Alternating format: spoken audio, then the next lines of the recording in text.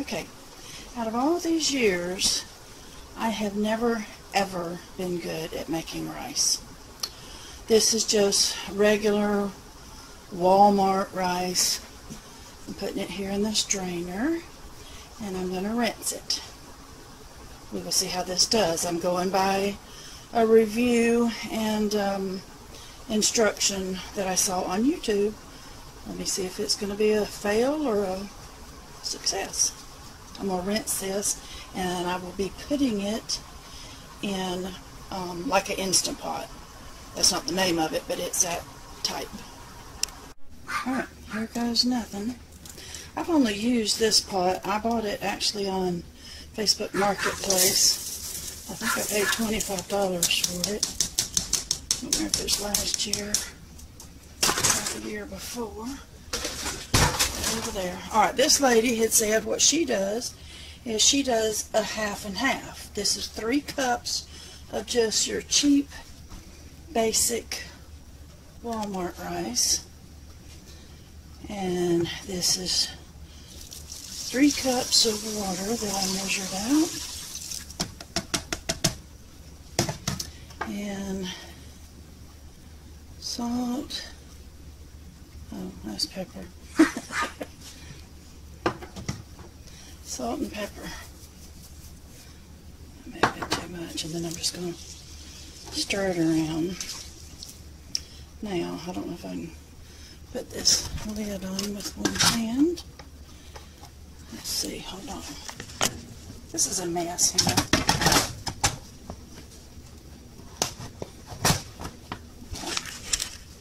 Alright, I've put that on. Let's see, okay, that's closed for the vent. And then she said just do rice. I think it's supposed to, yeah, looks like it's starting on its own. So let's see what happens. I'm going to hope for the best. Well, looky there. That did turn out pretty nice and fluffy. It's I may have left it in the pot just a little bit too long, or I should have put more water, but I was following exact directions from a lady on YouTube, and whew, it's got my lens all messed up. But so far, sorry about that, so far so good. I'm going to dehydrate this to make instant rice or heat and eat, you know, add water and it's cooked rice is what I'm going to do. So far, so good. We shall see. Alright. Now, I think I'm going to try to use these silicone sheets on this. I'll dip this out. I stuck it in the refrigerator just a little bit to cool it off. Cat. Abby. That's a tripod, not a scratching post. Hopefully she won't knock the camera down. So, I'm just going to put this on here. Spread it out a little bit. Sweetie, girl. If that camera's bouncing around, that cat's down there rubbing on it. Normally it's the cheese, isn't it? If it's not one of my silly animals, it's another one. No, I spoke too soon. Alright, I'm going to finish putting these on the tray, and then I'm going to put them in the dehydrator, and I'm going to put the dehydrator on at 125 degrees, and probably for about 5 hours, and we'll go from there. I'm keeping my fingers crossed that this, oh, I don't know how much you even saw, but anyway, you get the idea. Alright, I've got them in here. I think I'm going to check them a whole lot more, since this is the first time I've ever done this and I have no clue if I'm really 100% doing it right. I'm going to start it, I was going to go to 125, but I think I'm going to do like 115. I'm going to start it a little slower, And I'm going to leave it on an hour and a half, right? Oh, hour and a half right now. Because I'm going to come back. I've had some people say that this will stick really bad. So I'm going to come back and move it around a little bit and try to keep it from sticking on those silicone pads. We shall see. I'm staying hopeful though. I feel good about it. Alright. Now, looks like the dehydrated rice is done. Oh yeah, it's nice and hard. So I'm going to pull it here out of the dehydrator. I didn't exactly time this.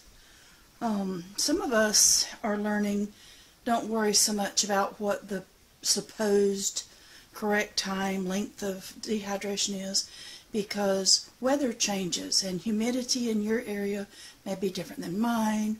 Elevation area where you are may be different than mine. All these things factor into how long it takes to completely dehydrate something.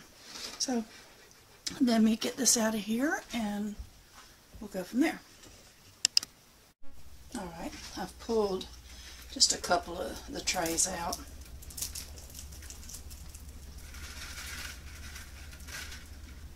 That is very dry, very hard. I'm not going to worry about these clumps, but you certainly can smash them down a little bit. I'm not going to worry about them because I can tell this is dry. I am going to put the camera off. I'm going to jar these up and I'll get back with you. And the reason I don't care about the big chunks, they're already completely dried. When they get rehydrated, they're all gonna separate like they're supposed to. So let's get them jarred up. Okay, now we're right down to the last tray here. Got my handy dandy funnel, canning funnel here. The thing I love about some of these sheets and things, they make it easier to just pick the whole thing up and pour it in here. So I'm going to make sure that's sort of cleaned off there, and I'm going to seal it up. As usual, my brilliancy wasn't on full force. There's my canning jars right there that I was just washing and cleaning. I wash them very good in hot soapy water. I put just a little bit of bleach in it. Then I rinse them really good. And then I do mine, I sanitize or sterilize or whichever you want to say, in the oven at 200 degrees, typically for at least 30 minutes. You know, unless my old seniorhood kicks in and it turns out to be 45 minutes or an hour. The main thing is get your jars clean. So, I also, the last step, I put just a very little bit of rice here. I'm going to add just cold tap water. This is, I've never done this either, so we literally can see. And I'll shoot you over here to the time. It is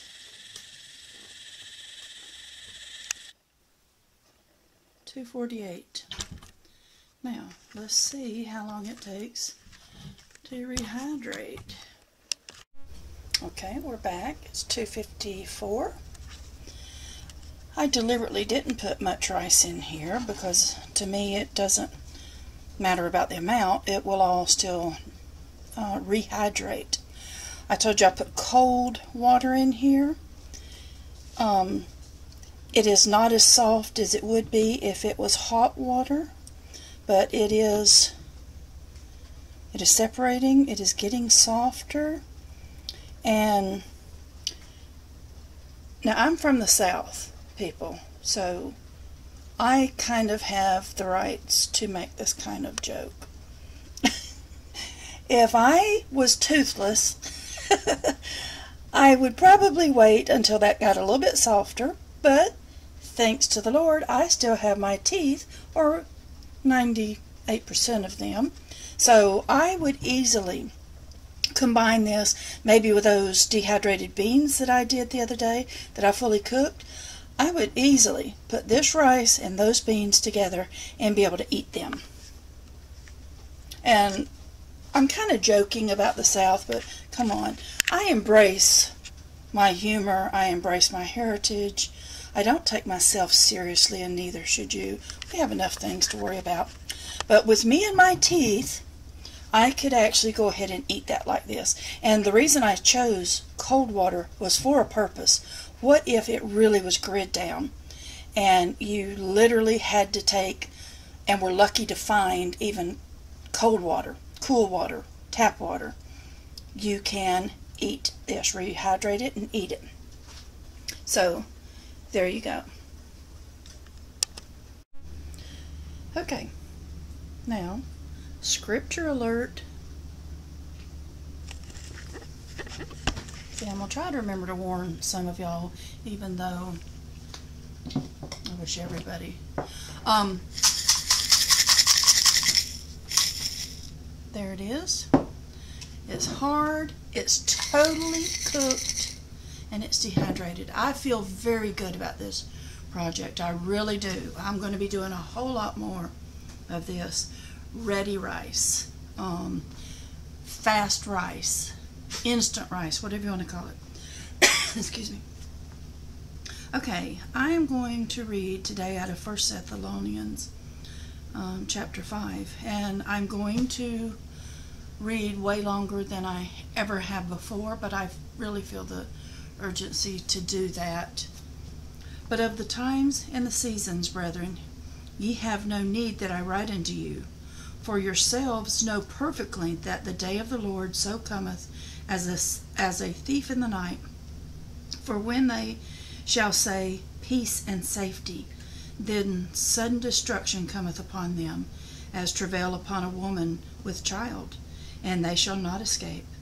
But ye, brethren, are not in darkness, that that day should overtake you as a thief. Ye are of the children of light, and the children of the day. We are not of the night, nor of the darkness.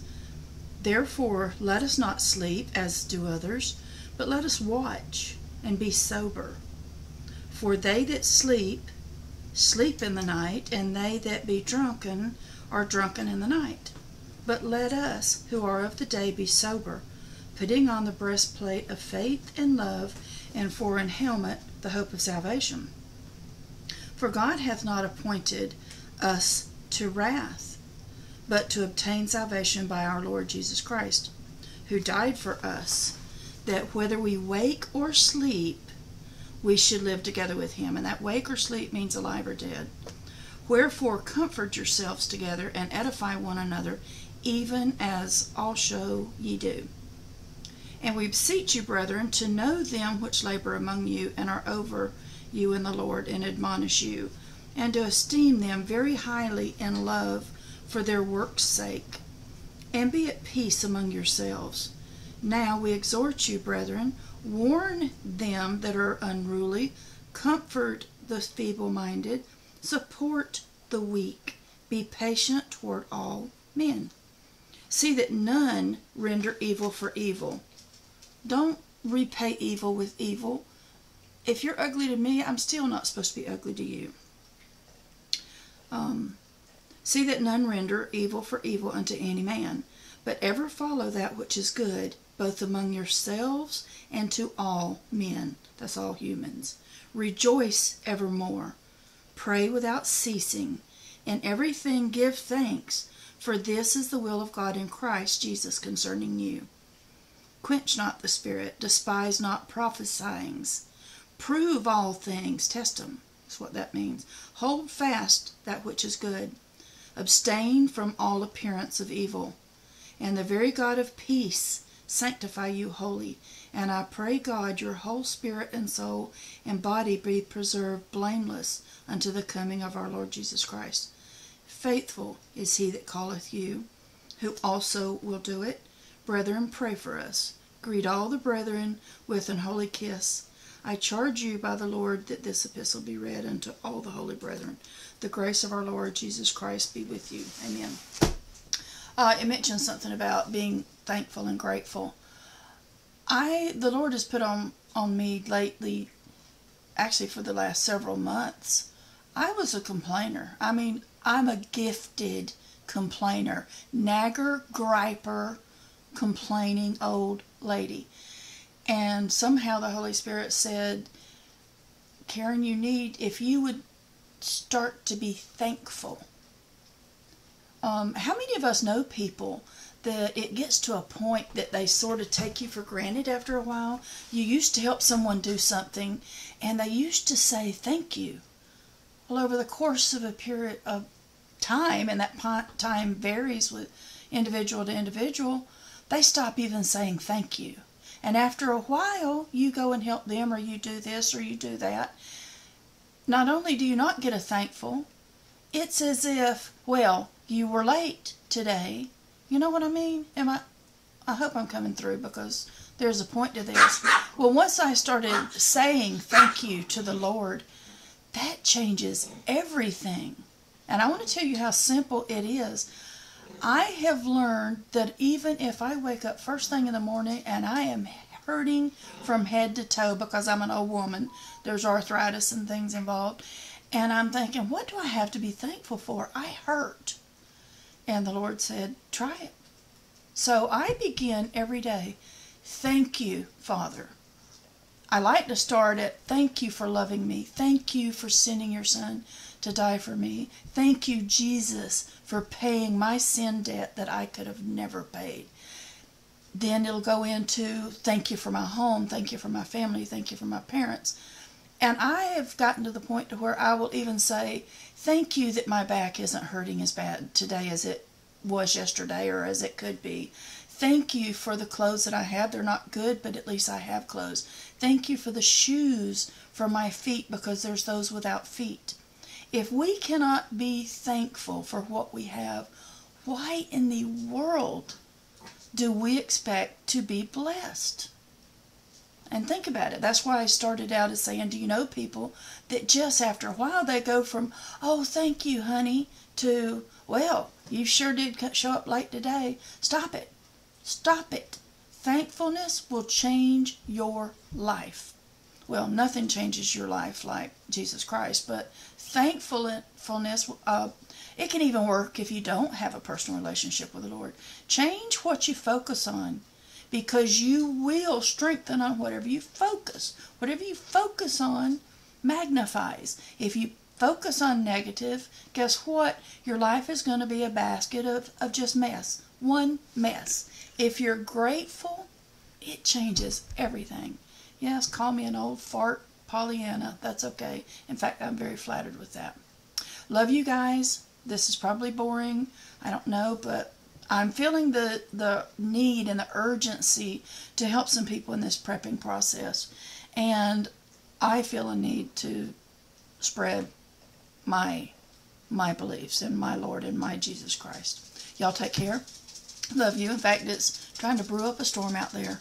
Please get ready. If you eat food, if you are human and eat food, you need to start getting some food. That is how, for people that can't afford anything and physically can't do it, the Lord will take care of all of us, all of them. But sometimes He'll use me or you or someone else to help those that cannot help themselves. Love you guys. Sorry this went so long. In a way I'm sorry, in a way I'm not. I'm an old lady. Evidently I have no life. Love you guys. Take care.